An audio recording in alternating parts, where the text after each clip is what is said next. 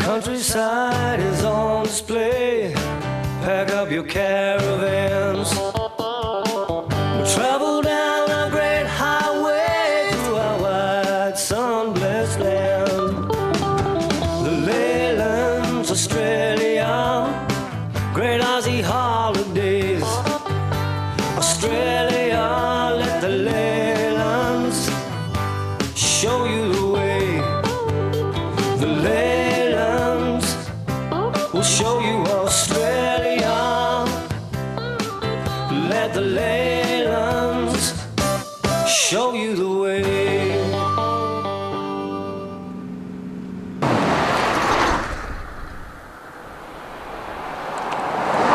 Australia is not only the driest continent on Earth, it is also one of the least populated. And nowhere is this vast emptiness more apparent than when crossing the Great Australian Bight and the Nullarbor Plains.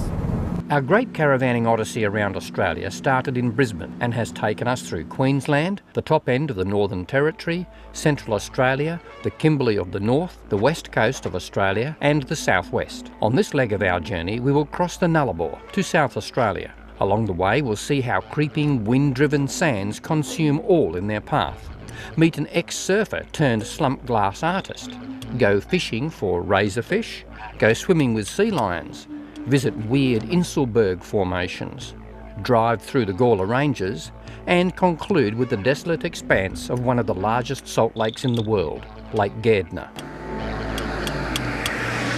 The air highway, which stretches right across the Nullarbor connecting the vast expanse of Western Australia with the eastern states, is unique in the world.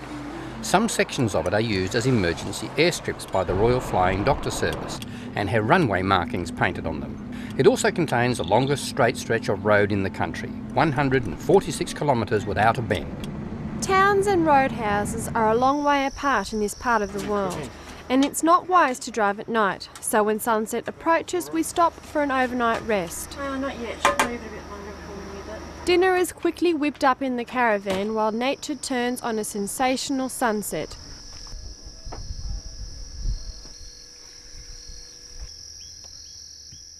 What could be better than this? A second helping. Right, Robert.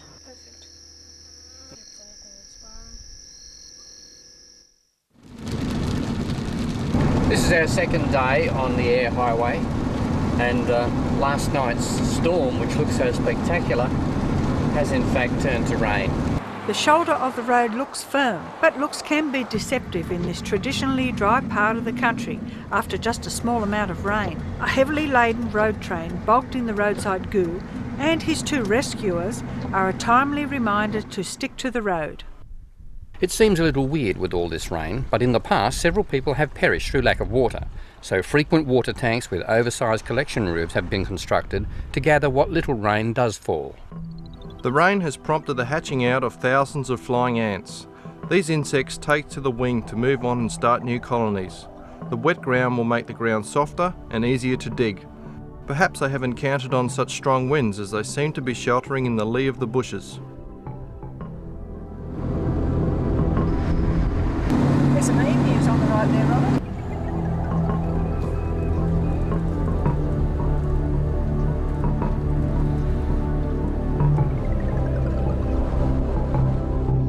Mobile phones don't work along the air highway, but there are several emergency phones like this one situated at rest stops along the way. As we approach the South Australian border, we descend from the Nullarbor Plateau and arrive at the old abandoned telegraph station of Eucla.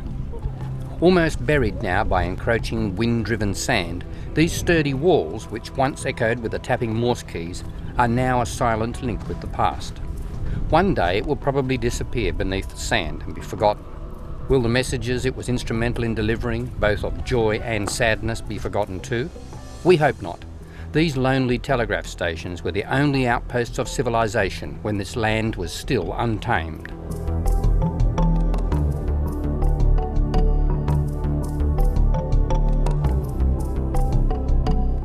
Returning to our caravans through the sand dunes, we find a visitor has slithered in from the windswept waste. Luckily, the snake quickly returns to the safety of what little scrub survives here. It's probably a venomous brown snake, best left alone. A little further east we have easy access to the most remarkable cliffs in the world. Stretching for about 600 kilometres, the cliffs of the Great Australian Bight tower over the Southern Ocean. Today the ocean is boiling with a huge school of tuna, a truly awe-inspiring sight at the Nullabor's lofty grandstand on nature.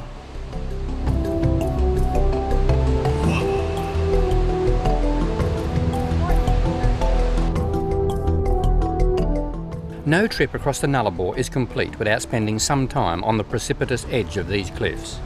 The limestone cliffs, up to 100 metres high, are under constant attack from the erosive forces of the ocean. These remarkable cliffs are part of a thick bed of limestone which was formed under an ocean 20 million years ago. It was pushed upward by later earth movements and today represents the largest expanse of flat bedrock in the world. Hey, they've got binoculars back. I want them next. We spot a number of sea lions basking on the sun-drenched rocks at the base of the cliffs. At least they're guaranteed an undisturbed rest down there.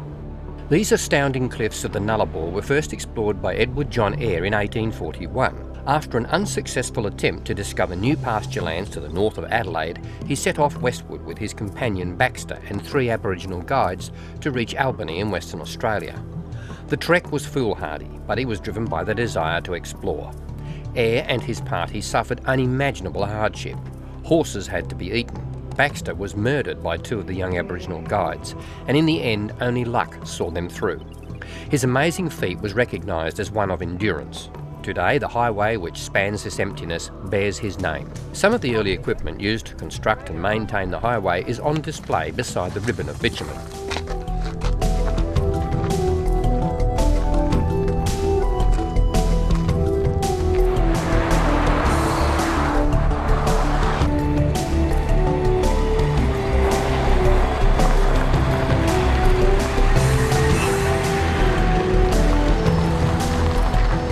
Eventually, after one of the longest drives in the country, we arrive at the small town of Penong.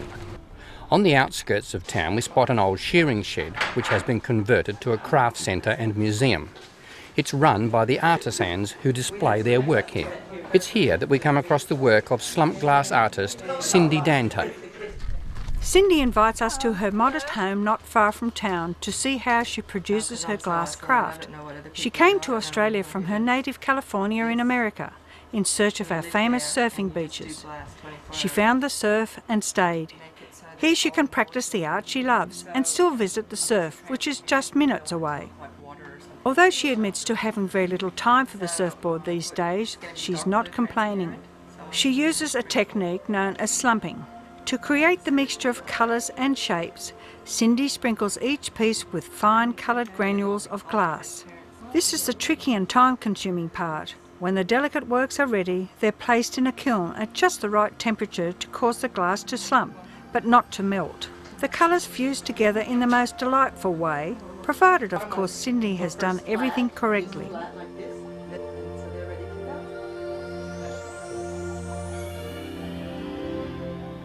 Cindy says she draws the inspiration for her designs from the ocean which she loves so much and which is just around the corner. Most of her designs depict objects of the sea.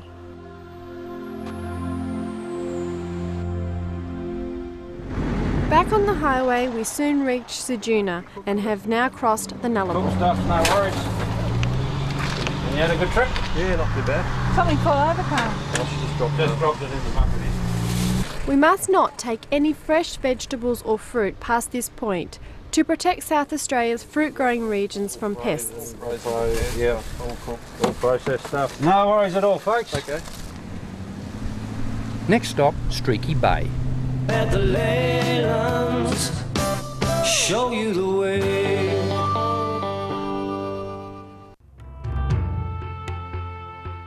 Streaky Bay on the western side of Eyre Peninsula is a picturesque little village which was established as a wool port in 1865.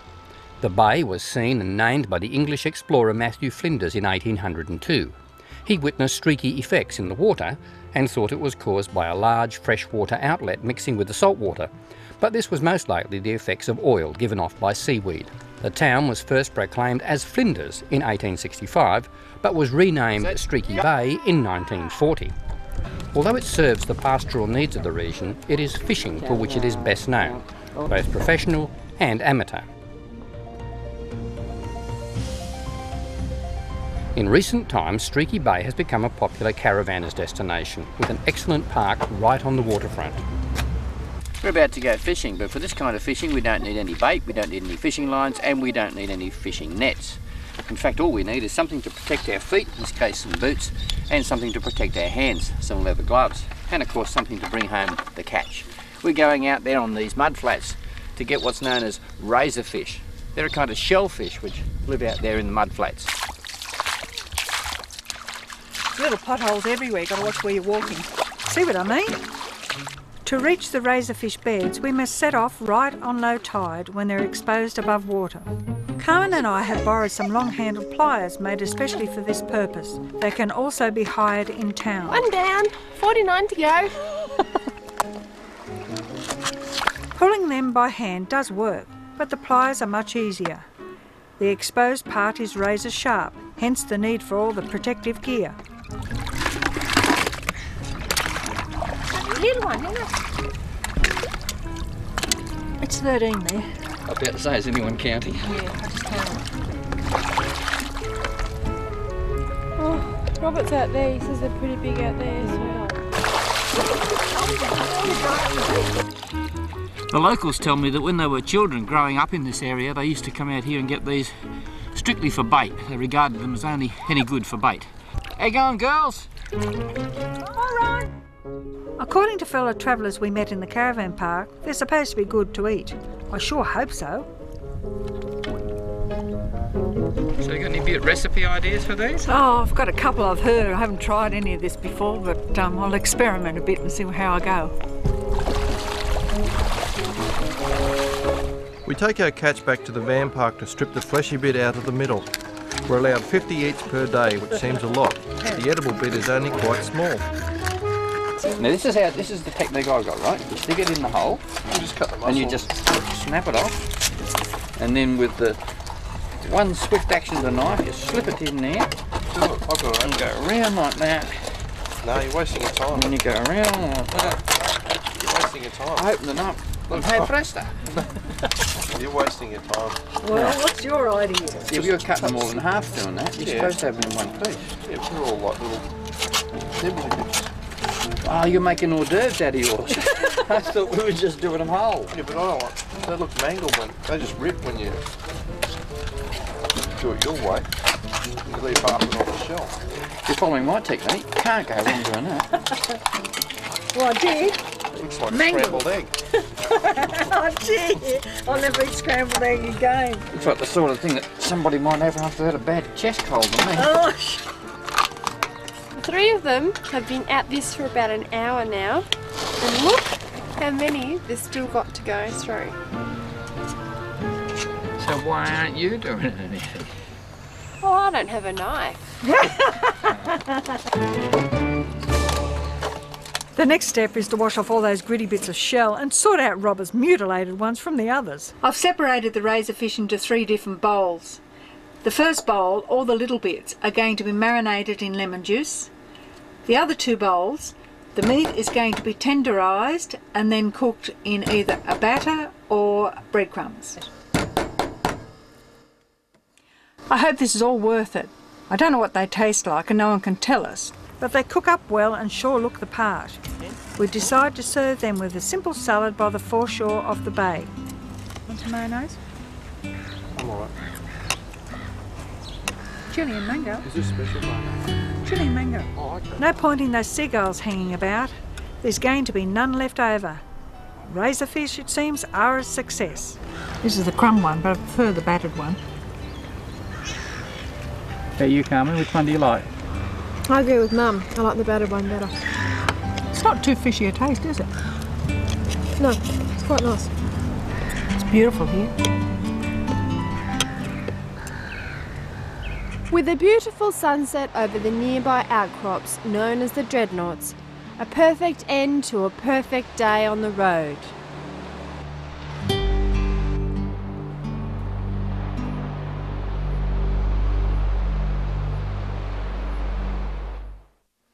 Next morning we pay a visit to local identity Mike Hunt. He's a specialist knife maker. Any idea how many knives you've actually made? No, I did number them up to 500 and I'll give it away after that. Geez, you got that coming to a fine point. Oh yeah. What makes Mike's individually handcrafted knives so special is that he makes them from broken saw blades. He uses band saws, circular saws and even old chainsaw bars. Most are supplied by sawmills. Mike manufactures knives according to a number of standard designs which he has developed. He is always willing to listen to any new ideas and is happy to experiment to produce exactly what his client orders. And you found saw blades are the best things all around? Well, you get them for nothing. Yeah. Or somebody will give you a big saw blade and they say, oh, can you do us a knife out of it? And in return, yeah, no hassles. Every step in the process is carried out by hand, right down to carving the hand grips and making leather sheaths for each knife.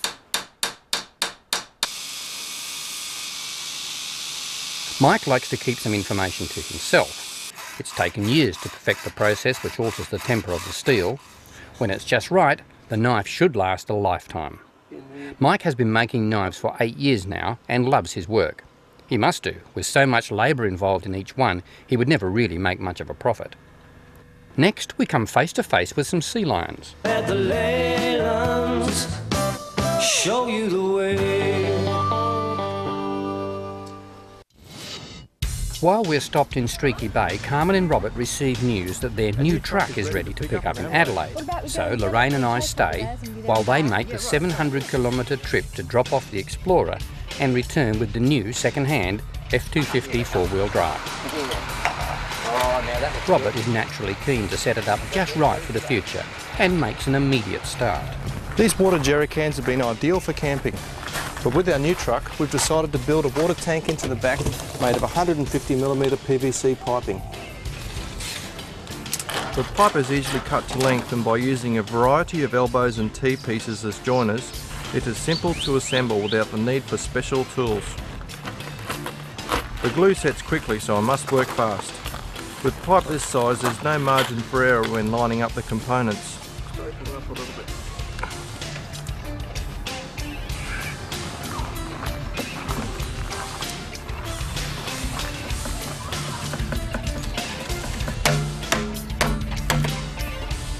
The finished design looks a bit odd, but this lightweight tank will hold 70 litres of water and should, if I've measured it properly, fit neatly across the cargo tray of the truck. A hose draining from the bottom leads to the back tailgate where it is fitted with a tap. Installation is now finished and I have fitted a breather running up the top here to allow for thermal expansion when the temperature increases and decreases. After several flushes, the tank is ready to fill for camping. I must now set up the caravan for towing. The first step is to level the van and measure the heights both front and rear. I've also measured the truck.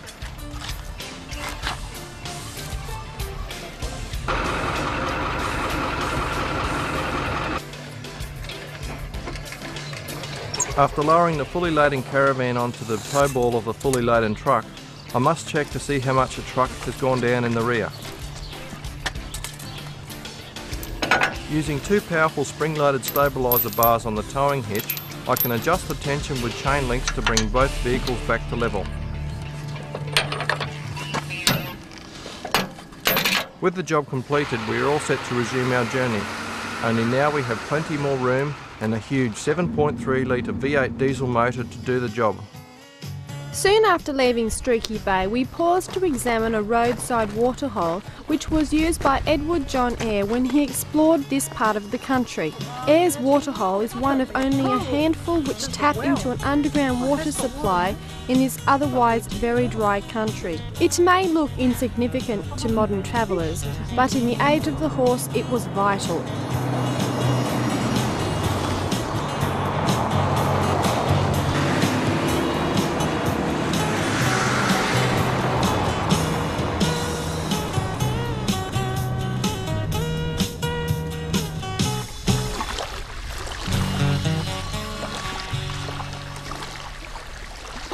"55 kilometres south of Streaky Bay is the only known breeding colony of Australian sea lions to be found on the mainland.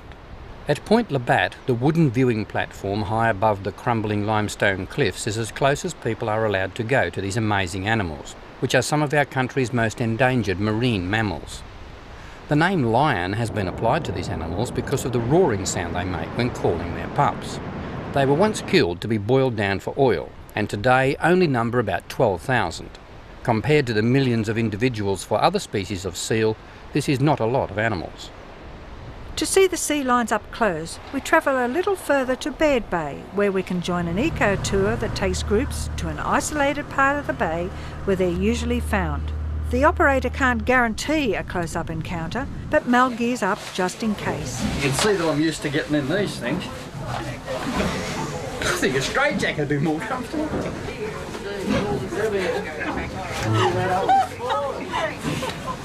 Even if the seals don't turn up, we've already had our entertainment for the day. The water temperature is quite low and the sea lions are found sunbaking. Upon spotting us, however, they come frolicking into the water. We're told to be patient and let the sea lions come in closer. We must move slowly through the shallow water, and with luck the curious animals will come and join us for a swim. It's extraordinary to think that these are wild animals. The sea lions have come to know the diving groups and just love the chance to meet us as much as we want to meet them. The experience is unique. Many people find it so moving they come back time and time again.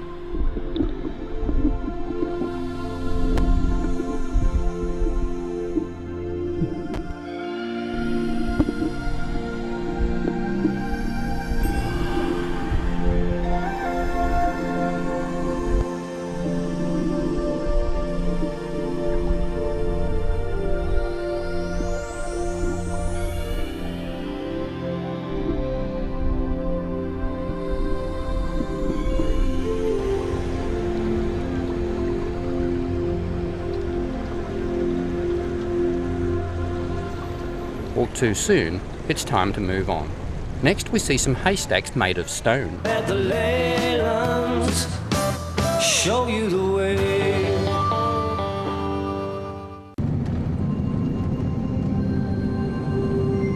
Back when the early settlers came this way, this road we're travelling on was used by horse-drawn vehicles.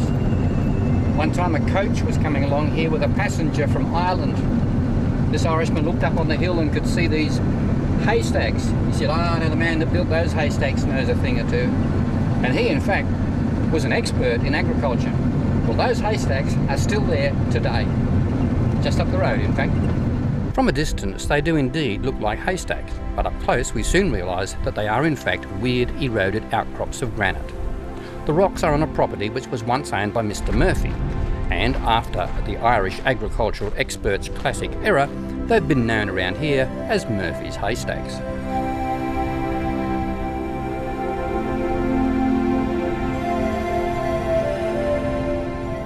These geological oddities are known as inselbergs, and they've been eroded this way by the action of droplets of water freezing around the base. Whether the story of the Irishman is true or not, we don't know, but it certainly makes for a colourful story.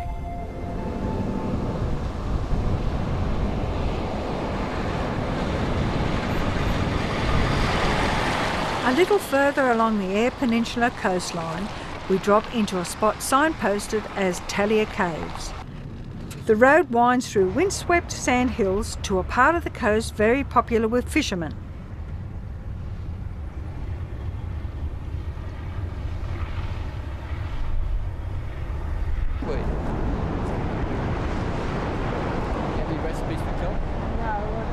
This is Anxious Bay.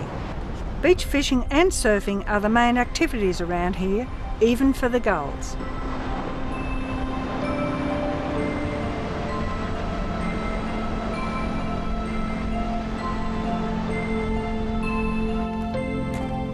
The Talia Caves are not actually the conventional labyrinth of limestone caves you might imagine. They've been created by the action of the ocean. The coarse sandstone underneath has been eroded away, and in this particular case here, the roof has collapsed, making this big opening. They call this one the tub.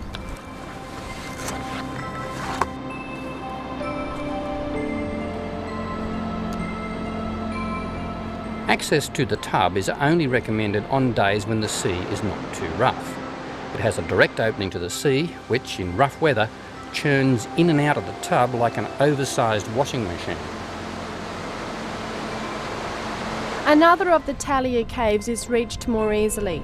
It too has been carved by the action of the sea. It's called the Woolshed around here, but seems to deserve a more romantic name, more fitting its likeness to some pirate's hideout in a child's adventure book. Back on the track, and suddenly we're confronted with a tragedy. A kangaroo burst from the roadside and collided with our caravan. The doe is dead, but the joey survived unharmed. It's completely demolished the drain system. There's nothing Mal can do but drag the dead animal from the road and take the young survivor to a wildlife carer. In our case, it's the local ranger. Just in here. The little lady. This is a western grey kangaroo, by the way. Oh, is it? Mm-hmm. Western grey. Yeah, we weren't real sure. With proper care, she has an excellent chance of surviving. We head north away from the coast towards the Gawler Ranges. Along the way, we stop to see another of nature's rocky wonders.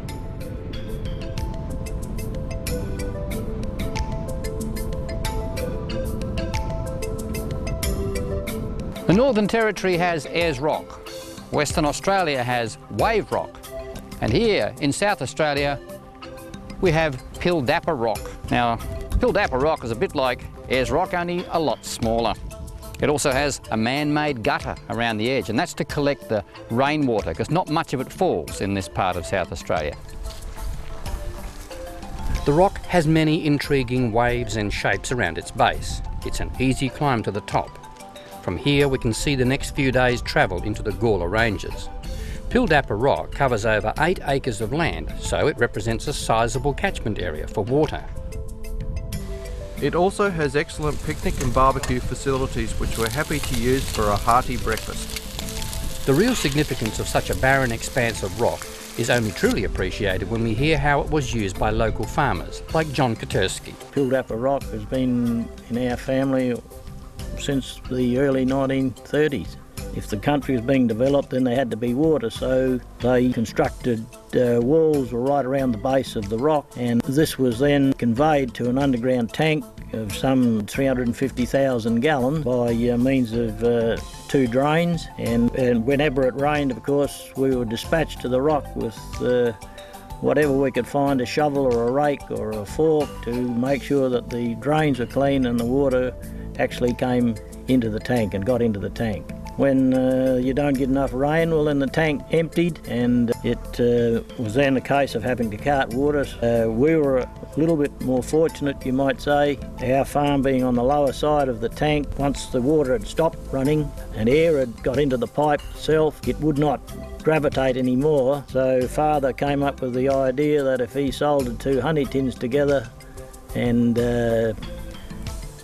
put that on the inside pipe, that 6-inch pipe, he put a 5-pound jam tin and then a bit of car tube, wrapped that around, and then he had one of his sons sit in there all day and bucket the water into this contraption, and that at least kept the pipe full, and we were fortunate enough then to have water for our stock. We'd be in there all day from probably 8 o'clock in the morning till this time at night till almost sunset, just sitting in there bucketing water. Luckily times have changed, but the country ahead is just as dry as ever. Next we reach the Gawler Ranges. At the Leylands, show you the way.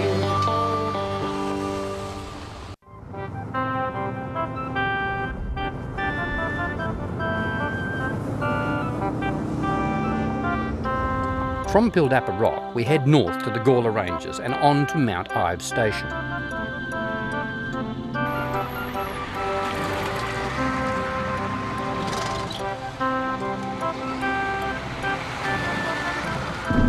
Looks like some shearing going on just on the right up here, Robert. Might be worth stopping and having a look. Yeah, okay. Shearing time is a busy time and unexpected visitors are not necessarily welcome, but after a quick word with the owner, we're invited to watch proceedings as long as we keep out of the way. For Karma and me, this is a great chance to see firsthand an age-old ritual which we have only read about. This is a very small shed, but the pace is just as hectic as the big ones. The sheep are pushed through quite quickly, and the fleece, once removed, is strewn onto a table. Here the poor quality edges are discarded and the fleece is grated. Squashing the wool into a bale is a tough job. The finished bales must be evenly compressed and fall within a specified weight range. Too heavy and it will need to be repacked at the farmer's expense.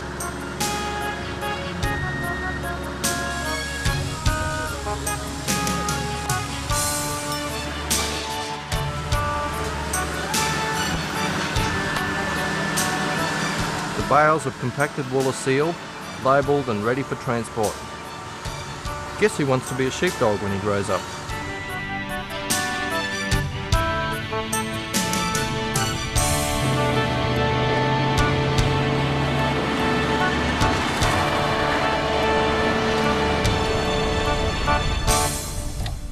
Suddenly our journey toward the Gawler Ranges comes to a halt when a centre bolt snaps in the rear spring of our caravan. She's a goodie. Mal, you know how to do your tyres. Unfortunately, the mishap has destroyed a perfectly good tyre, but we have a spare for that, naturally. Luckily, we also carry a spare centre bolt. When travelling on corrugated roads in remote regions of the outback, motorists should always be prepared with a few basic spare parts. What could have been a major roadside wait is little more than a minor inconvenience as we replace the bolt and reassemble the spring.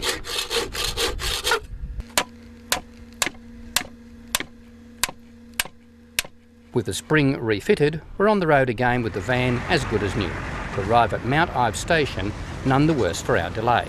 Here Joan and Merv Andrews welcome visitors to their sheep station. For a modest fee, travellers who choose to stay receive a mud map highlighting the main attractions of the nearby Gawler Ranges and a key to provide access through the locked gate. The station provides camping facilities as well as basic accommodation in the old buildings. A wander around the old vehicle graveyard can provide hours of interest to those so inclined. Just before sunset, we head out from the homestead to a region of the property which supports a large colony of hairy-nosed wombats. Although it takes a lot of luck to spot these rare creatures, the region of gypsum where they have excavated their extensive burrows is amazing. The entire outcrop is undermined with hundreds of tunnels. Some of the excavations are very deep. Tunnels, often over 20 metres in length, crisscross and interconnect with sleeping and breeding chambers. Fish droppings here.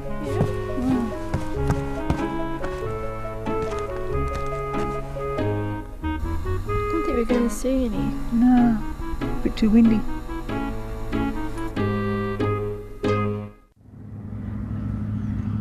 Next morning, not too surprised but little disappointed at not having seen a wombat, we set off on an expedition through the Gawler Ranges.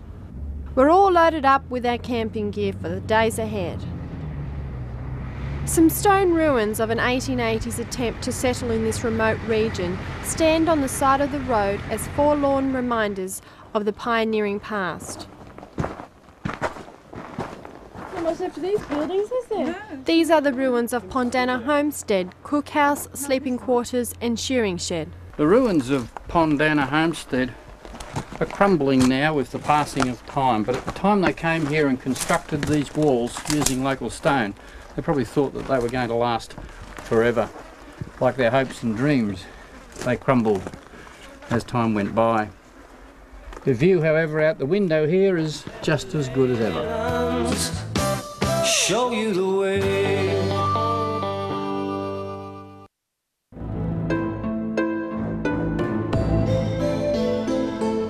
Much of the Gawler Ranges is on private stations, and public access has been restricted a lot in the past. This is now changing, with Mount Ives Station leading the way for motorists to reach some of the truly magnificent landscapes. Formed around 1,500 million years ago during a series of powerful volcanic eruptions, the ranges are mere remnants of their former selves. Exposed columns of rhyolite formed during rapid cooling of the rock represent one of the world's largest exposures of these fine-grained pillars of stone.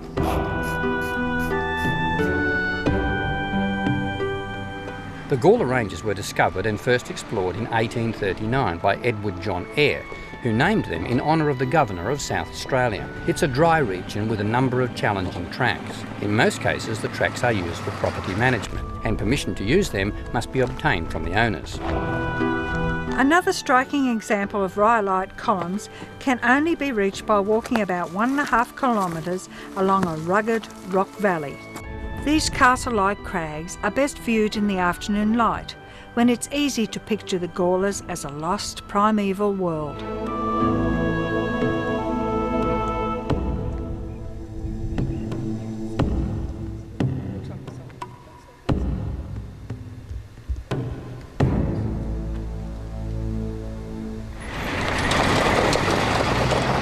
When Edward John Eyre, the explorer, came this way, he was looking for pasture land, but much of what he saw depressed him. The lush valleys he so longed to see were never there. He did, however, come across one of the desert's most stunning flowers, Sturt's desert pea. Eyre was the first to record this colourful plant, and he saw it quite near the site of Mount Ive Station. Today, it is South Australia's floral emblem.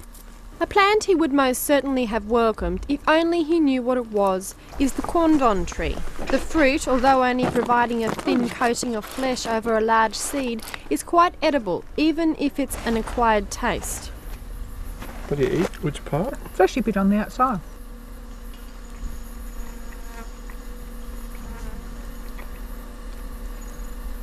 Not your thing? No. They all dirty? Yes. Camping out in the bush is a team thing. Even though Lorraine is a cook, I still get to prepare the fire. Cooking on an open fire can be as simple as lighting a fire and cooking on it. What we prefer to do, though, is make a special fire for cooking. Our fire is going to be a trench. We'll start down this end and dig our trench in the... Works best in sandy country, by the way, for about 2 metres. This way, when we're finished digging our trench, we're going to light a fire the full length of that trench. Down this end, we're going to keep the fire burning with plenty of flame, and over that fire we'll be able to place a tripod like this and put the billy on it.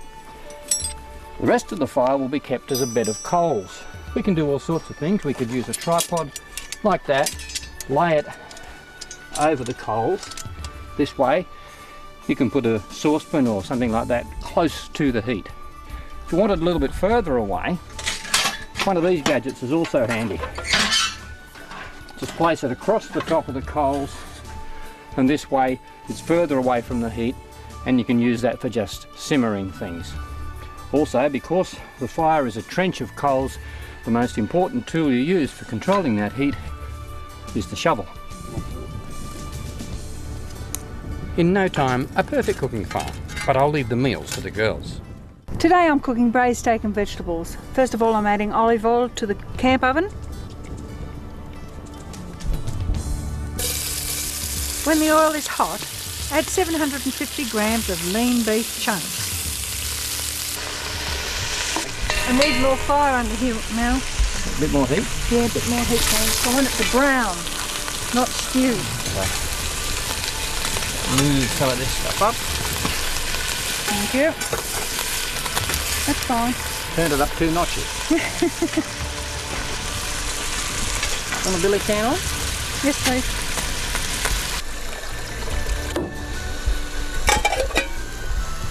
Fine.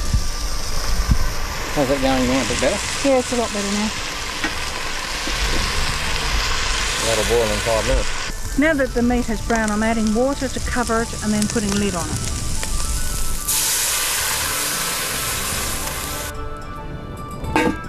Leave it to simmer for an hour. Okay,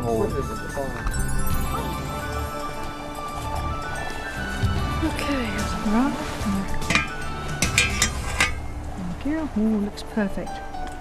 I've added an onion that's been chopped and a carrot also chopped, and a tin of potatoes which I've cut in half. What I'm doing now is adding a bit of flour and water to thicken it. I have to cook that for about a minute. While it's thickening, put some seasoning, salt and pepper.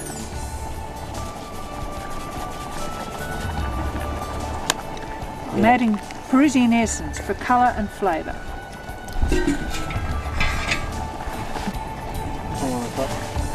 Let's check these Johnny cakes, which is basically little dampers. It's just flour and water, and we've thrown in some mixed herbs.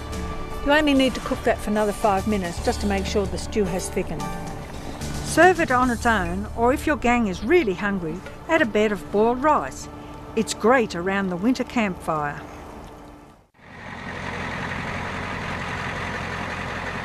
In the morning, with our appetite satisfied, we resume our journey north to reach Lake Gairdner. The lake is a designated national park, but to gain access to it we must pass through the northern section of Mount Ive Station, and this is where the key is needed.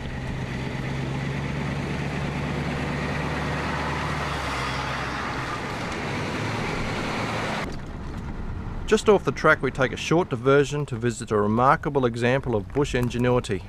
A dam constructed entirely from local stone has been sited in a hard rock gully by early settlers for stock water. There's a fair bit of water in there. Yeah, surprised. Recent storms demonstrate just how effective it can be. It's amazing how much work the original pioneers had to go to in this area to collect water. The average rainfall is just 9 inches a year, which classifies this region as a desert. And the workmanship that went into this wall is so good that after several generations it's still in good working order. The last leg of our journey north brings us to the remarkable expanse of Australia's 4th largest salt lake, Lake Gairdner.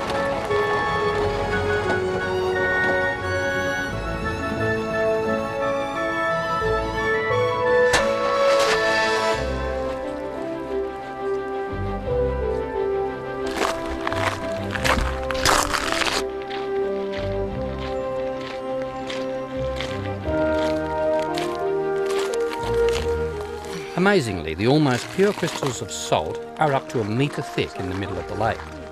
It's wet. When you pick it up, it's all dripping with water.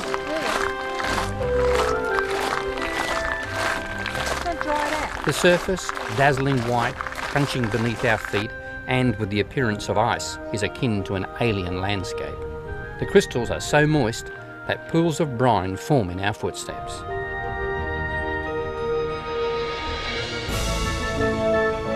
Insects which wander onto the hot expanse frequently don't make it back and become entombed in salty death traps.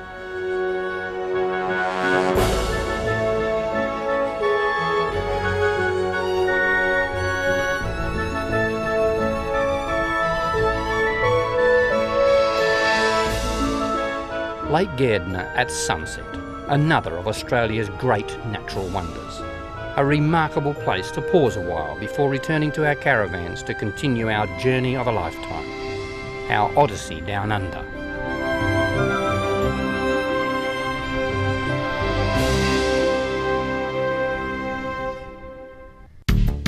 Next on Leyland's Australia, we'll examine the Flinders Ranges. We take a ride on a real steam train. Go bushwalking in the hills. Fly over the most ancient landform in the world. See the world's oldest fossils. Take on some genuine four-wheel driving. Explore the ruins of glories long lost. And try some genuine Aboriginal tucker. Next on Leyland's Australia. Our countryside is on display. Pack up your cab. For great travel information, why not collect Leyland's Australia, the magazine? A new one will be in your newsagents every 3 months. If you like our TV shows, you'll love the magazine. Leyland's Australia, great Aussie holidays. Australia, let the Leylands show you the way. The Leylands will show you Australia. Let the Leylands show you the way.